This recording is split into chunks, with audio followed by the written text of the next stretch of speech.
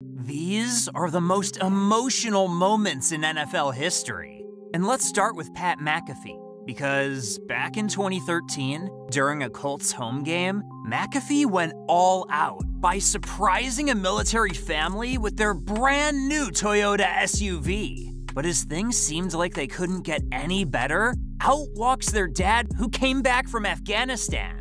What a magical moment. Let's talk about an emotional moment that all Vikings fans will never forget. Because on January 14th, 2018, it seemed over for the Vikings. Trailing by 1 with seconds remaining in a playoff game against the Saints, the Vikings needed a miracle. And while that didn't happen, something pretty exciting did. Since Marcus Williams made one of the biggest mistakes in NFL history by going for the ball rather than the tackle on what should have been a game-winning tackle. Instead, Stefon Diggs caught the ball and never looked back. As a Vikings fan, it doesn't get better than that. But now, let's move on to a moment that only happened weeks ago. Because during the first game of the 2022 NFL season, Isaiah McKenzie had a surprise that no one saw coming. Not even his pregnant sister. Since after scoring a touchdown midway through the third quarter, McKenzie celebrated by looking straight into the camera and yelling, "Big man spike! It's a ball!" And Buffalo's... McKenzie is a legend for doing this for his sister. That being said, what Torrey Smith did for his brother on September 23rd, 2012 is unforgettable. You see, hours before a Week 3 matchup between the Ravens and the Patriots, Torrey's brother, Tevin Smith, tragically passed away in a motorcycle accident. So this left Smith with a decision that no man should ever have to make. Do what he loves the most, or cope with his brother's death. Yet, somehow, Smith did both, since Smith played the best football of his life, while dedicating the performance to his brother. On that fateful night, Smith caught 6 catches for 127 yards and made 2 touchdowns in a thrilling 31-30 victory against the Patriots.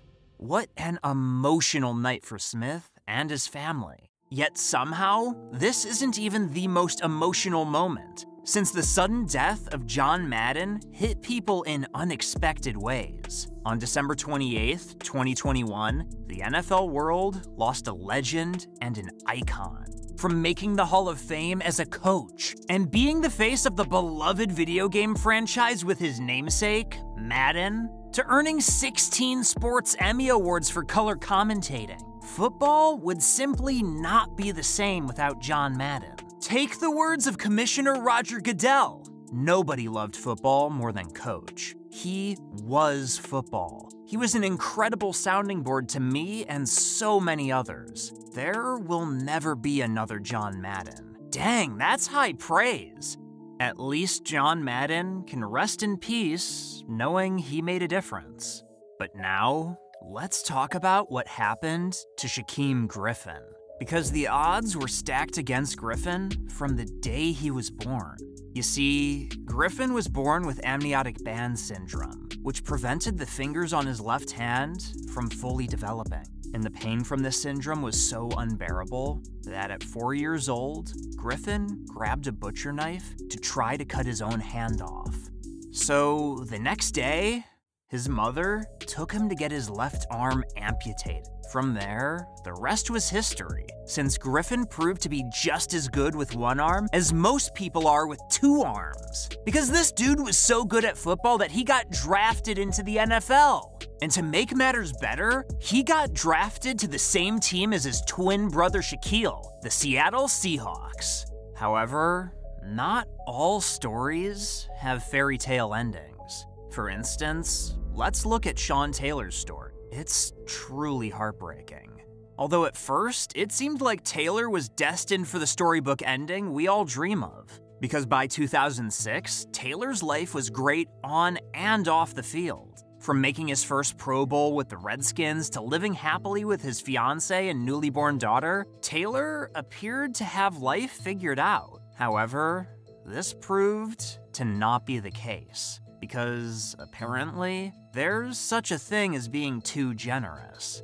Since Sean Taylor gave all of his close relatives keys to the house, living a carefree life and giving money to whoever needed it. Unfortunately, this carelessness caused 4 burglars whom Taylor knew to sneak into his house and break into his safe with rifles. Upon hearing noises, Taylor investigated the situation, only to be shot in the upper leg. Rapidly losing blood, Taylor survived less than 24 hours after the fact, dying on November 18th, 2007. While the league grieved the loss, they honored him by placing a number 21 decal on the back of all helmets during Week 13. On top of this, the Redskins unveiled a banner with his name and number on it while establishing a trust fund for his daughter Jackie, among other kind gestures. The NFL definitely has a soft heart for situations like this. But now, let's transition to a more positive story about Kurt Warner, because making it to the NFL isn't easy, and you better believe Warner learned this the hard way. After going undrafted in the 1994 NFL Draft, Warner was signed by the Packers, only to be cut a few days later. From there, he found himself making $5.50 an hour while working as a grocery store bagger. As humbling as this situation is, Warner never lost hope, and was eventually signed by the Rams in 1998. Then, 1 year later, Warner was entrusted into the starting lineup. Once starting quarterback Trent Green suffered a season-ending injury. With the offense in his control, he never looked back. That very same year, Warner earned MVP honors and had a legendary Super Bowl performance, where the Rams won 23-16. Hard work really does pay off. But before we move on, I'm giving $100 to someone who subscribes in the next 7 days. So what are you doing? Subscribe right now! Now this brings us to Tom Brady, as right before Super Bowl 51, a 7-year-old kid asked Tom Brady a question so wholesome, it made him cry. Many people say you're their hero, but who's your hero? Who's my hero? All right. It's a great question. Well, I think my dad is my hero, because he's someone that I look up to every day. And my dad. Brady couldn't help but get choked up thinking about his dad. Shout out to all the dads like Brady's.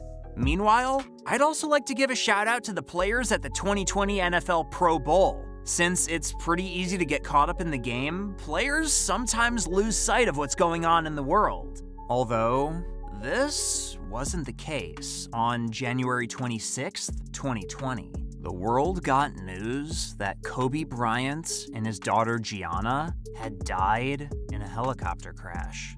And after losing such a basketball and global icon, the NFL players felt urged to honor him in whatever ways they could. So during the game, players did various basketball celebrations to give Kobe some love. This includes Devontae Adams, who did a 360 dunk on the goalpost after a touchdown. Then, following the game, Lamar Jackson said this about Kobe: "That's a legend. He did so much for the game of basketball. A lot of people look to Kobe, including myself."